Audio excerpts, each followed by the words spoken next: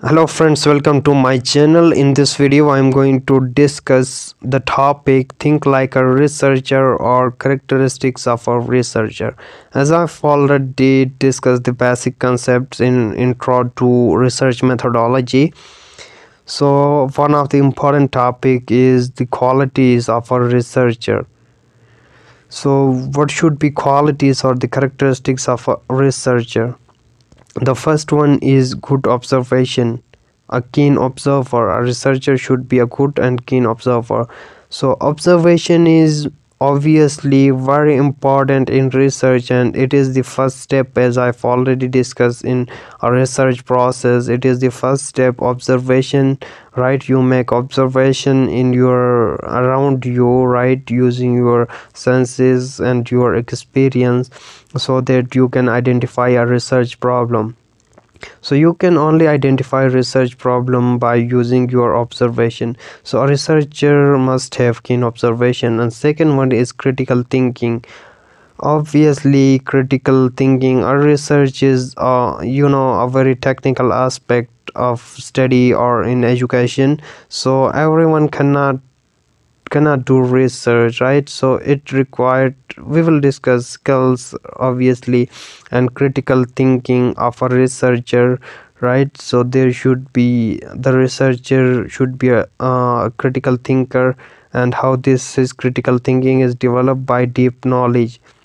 So a researcher have to study a lot, right, going through different literature for conduction of his research, and he has to come up with the creative ideas, new knowledge that he want to add in a specific, in a particular field of study. So for that purpose, obviously your critical thinking is required in formulation of your research problem. So research, it's all a creative process, right? And as I already told you, you have to pay heed to this subject. It is not about cramming the concept, are very important. You have to clear your concepts in this research methodology, and it will obviously will help you in your research or in your thesis that you will be conducting in your final semester. And if you opt for postgraduate studies, obviously you have to come up with a research proposal, right? So just prepare yourself for that. So critical thinking, deep knowledge of researcher is very important. And next quality is impartial or objectivity. A researcher should be objective and impartial. As I've already told you, research is a systematic and ordered process. So there are no personal likes and dislikes of researcher. Whatever you say in research, there must be proof for that. You cannot just discuss your own opinions in research, right, like you do in your personal writings or narratives, right, or things like that.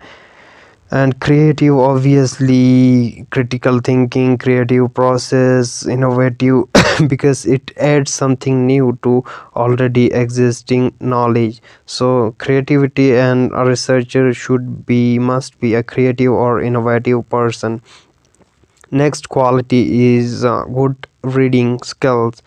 Obviously a researcher has to go through literature review, so he had to read a lot, right, to discover the areas or finding gap in any research, or to find the researchability of topic or selecting a research problem. You have to make a good reading or going through literature review.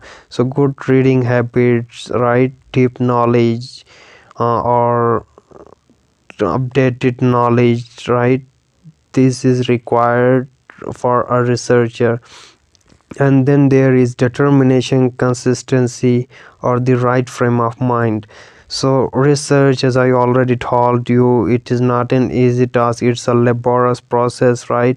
And it demands determination, consistency, and right frame of mind.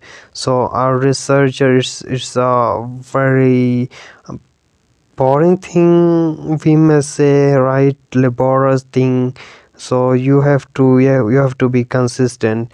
And obviously once you set for your research, it seems like that you just give up right in every moment, because you will not find the right direction or the right frame of mind. So right frame of mind is very important in a research. When you will practically do, you will understand this concept or this very clearly. Right after writing your synopsis, when you yourself write your synopsis or going through all these processes, your concepts get clear, right? Because you have personally experienced all of these things. And it's a very headache process. Oh god, obviously very headache process of writing. And once a research is very lengthy, right? Full research is or something very lengthy, length of a book, right? A very lengthy book. But we were assigned a synopsis, right, of very few pages, even 12 to 15, right? And that simple and small activity, it's a very laborious thing or headache thing, right? You do not have idea what to do, how to do, and in every step you seem like you just give up. So determination, consistency is very important quality of a researcher. And next thing is patience, right? Don't be hasty. So research is not a hasty process, right? Patience is required in a research. So as I already told you, it took me 20 days to write a synopsis, right? And even 15 days to frame the or formulate my research problem, right? So patience is required. You cannot, it's not a overnight job or overnight work to do. You have to invest time in it, right? It's not a hasty process. You have to invest time and energy and resources, and then this thing is done properly. Otherwise it cannot. And it should have interest, yes. Obviously you if you are not interested or do not have passion about anything, then obviously you cannot work or do anything in that area. uh, so I'll be just discussing my own experience with you guys, right, to relate things better. So once synopsis was assigned to us, so we must go for our interest, so things get very easier, right? For example, I choose the interest or of my interest, topic of my interest or my passion, right? As I was curious to discover about my own native language, mother tongue, which is spoken in Gilgit Baltistan, right, in very few districts. Though it is spoken in the speakers are very less, right? But the language is very amazing, so it fascinates me, right? I've interest and passion to study about it and explore more and more. So I just decided to work on that, right? So I will discuss with you guys as well about my synopsis, right, how I write that. So there will be separate video on research synopsis. I will show you, right?